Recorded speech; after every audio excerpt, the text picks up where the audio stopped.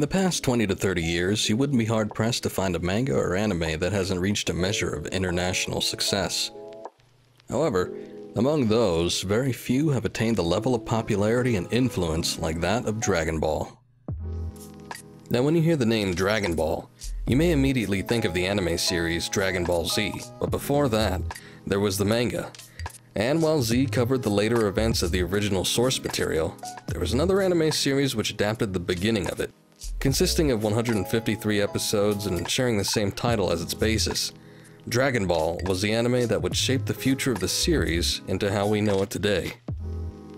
Coming off the success of the series Dr. Slump, creator and manga artist Akira Toriyama began writing the one-shot manga Dragon Boy, following the encouragement of his then-editor Kazuhiko Torishima to make something more action-oriented that incorporated his love of Jackie Chan and martial arts films.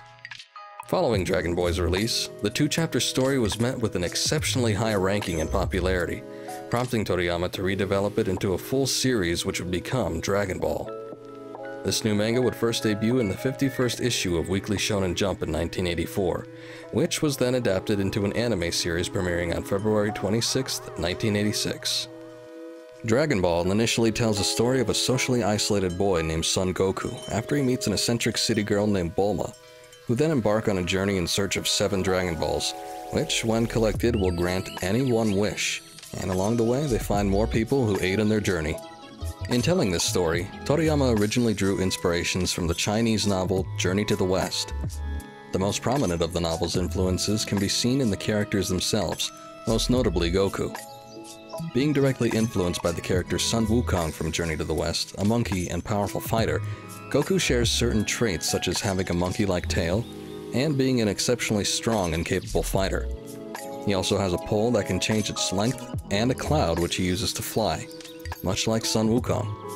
Outside of Goku, other characters in the story only have minor ties to Journey to the West, ranging from role, to appearance, to personality.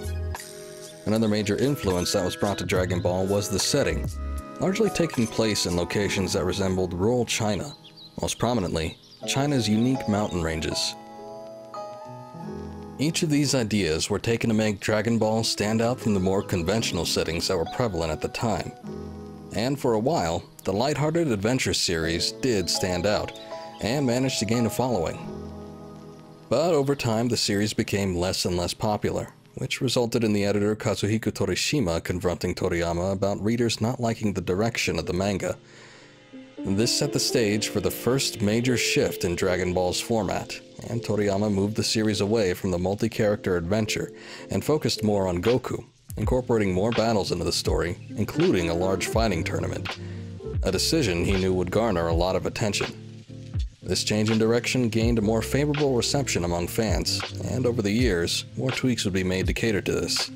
The story would shift in a way that would bring Goku's quest to become stronger to the forefront, while the Dragon Balls themselves became more of a backdrop, or even unrelated. And later down the line, the comedic elements were toned down, and the definitive villain was created in King Piccolo, a more evil character than any of the previous antagonists, and whose background brought about the science fiction elements that the series would later be known for. But while the manga continued to find success, the anime adaptation would see a ratings decline over time. Editor Torishima comments that the production team was largely to blame, having only worked on one other series, being the anime for Dr. Slump, which was also fairly unsuccessful.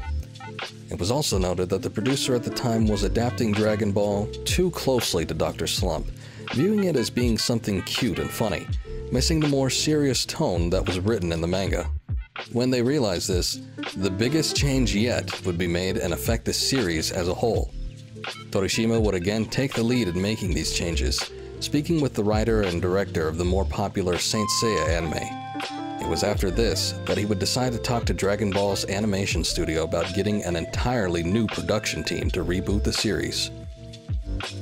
It was also around this time that Akira Toriyama wished to redesign Goku's appearance from a young child to a more grown adult, in order to make the battles more believable and flow better, with Goku having a larger structure. After some debate, the changes were approved.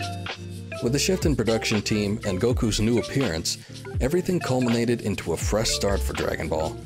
Because of this, it was suggested that the Dragon Ball anime take on a new name, and when asked, Akira Toriyama suggested Dragon Ball Z, stating, "Nothing comes after this." And I think we all know how that turned out. With the new series came nearly unending success, spawning games, toys, and even new anime well after the original manga's end.